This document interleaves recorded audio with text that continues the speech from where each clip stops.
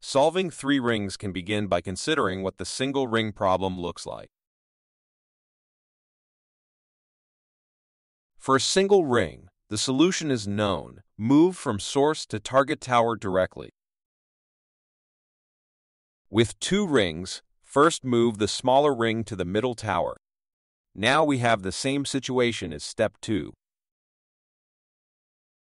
Solve the simple biggest ring solution. Then, 1 move for smaller ring. For 3 rings, solve 2 rings to the middle tower first. Move the biggest ring to the target tower. Then, solve 2 rings again to target the tower. Problem solved.